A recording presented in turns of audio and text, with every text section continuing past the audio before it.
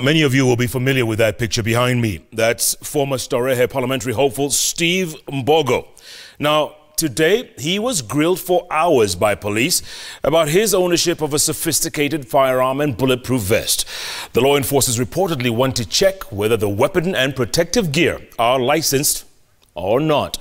Now, Mbogo confirmed to Citizen Digital that he was summoned to the Nairobi area police post to verify the ownership of his guns. He was yesterday pictured holding a sophisticated firearm while wearing a bulletproof vest at the 14 Riverside Drive in Nairobi during the terrorist attack.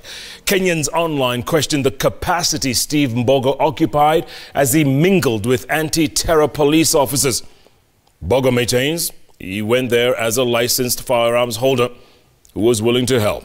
He, however, denied to respond to questions about whether he always drives around with the rifle and the bulletproof vest in his car.